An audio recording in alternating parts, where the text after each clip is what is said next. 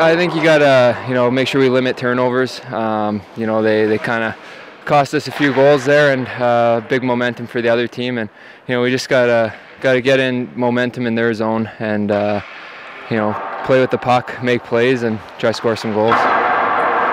Yeah, obviously we have a lot of games coming up, but you gotta take it one day at a time, as cliche as that is. And we're only focused on tomorrow's game against Brno, and hopefully we can take care of business, and then once that game's done, then look forward to the other ones. But until tomorrow's taken care of, that's the only thing we're focused on.